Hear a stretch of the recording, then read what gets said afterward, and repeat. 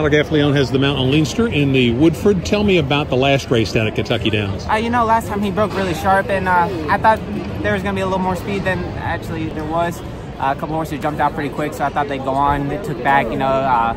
Totally Boss got the perfect trip set right off the pace and the speed favoring track that day. So my horse ran good. He ran all the way to the wire. He kept trying, never gave it up.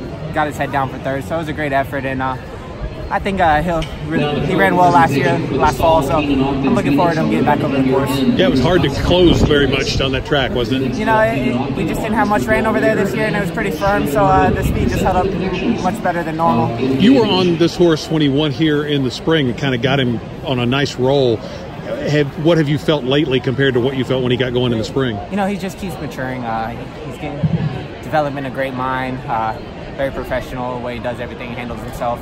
And like I said, he tries hard every time, so you know he's going to come running. It's just hopefully it's good enough. Did you sense that he was any better on this particular turf course than any other? I think he just likes it firm, and I think he likes an even track. You know, the hills, the left-right turn just wasn't his thing, but I think he'll be much better over this course.